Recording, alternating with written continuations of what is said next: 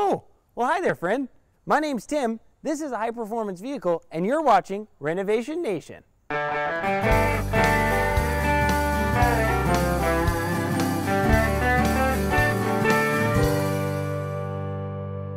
You know, I've heard it said that oil is the lifeblood of a vehicle. So that means when you're changing the oil in your car, truck, or minivan, it's like you're doing open heart surgery. No pressure, right?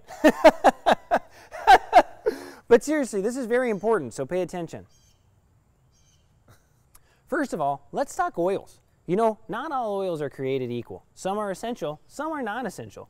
Personally, I prefer peppermint with just a hint of lavender. But when it comes down to it, oil is oil.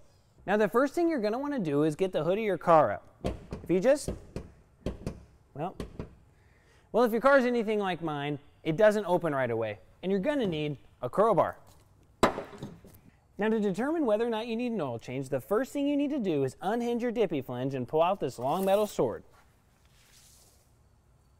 Now, take a look at the color of the oil at the end of the dippy flange. The color you don't want to see is maroon, and if you see maroon 5, it's definitely time for a change.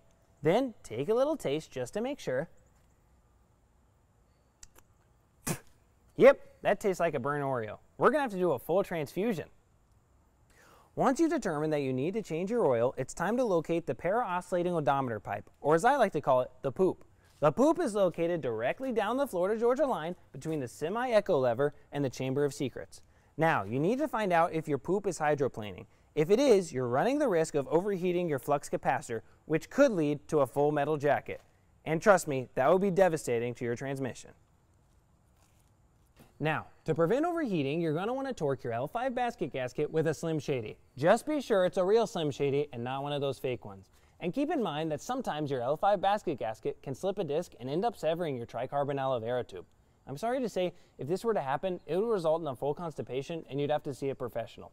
Now, as long as your tricarbon aloe vera tube is connected to your para-oscillating odometer pipe, then you're all ready to change out that nasty oil. Just remember, you still need a man pan, 3 Slim Jims, and a fluctuating bilateral defibrillator, and you're all ready to go.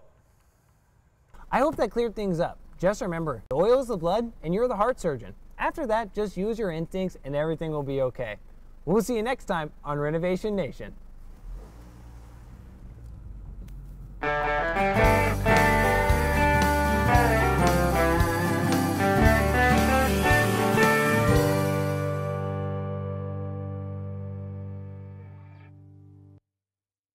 Hey there, thanks so much for checking out our YouTube channel. You're still here, so why not stay a while? Go ahead and drop a like and click that red button so you can enjoy some fresh new Northview Students content every single week. You don't want to miss a thing. We promise that you're going to be challenged, encouraged, and most importantly, inspired. So what are you waiting on, fam? Join us.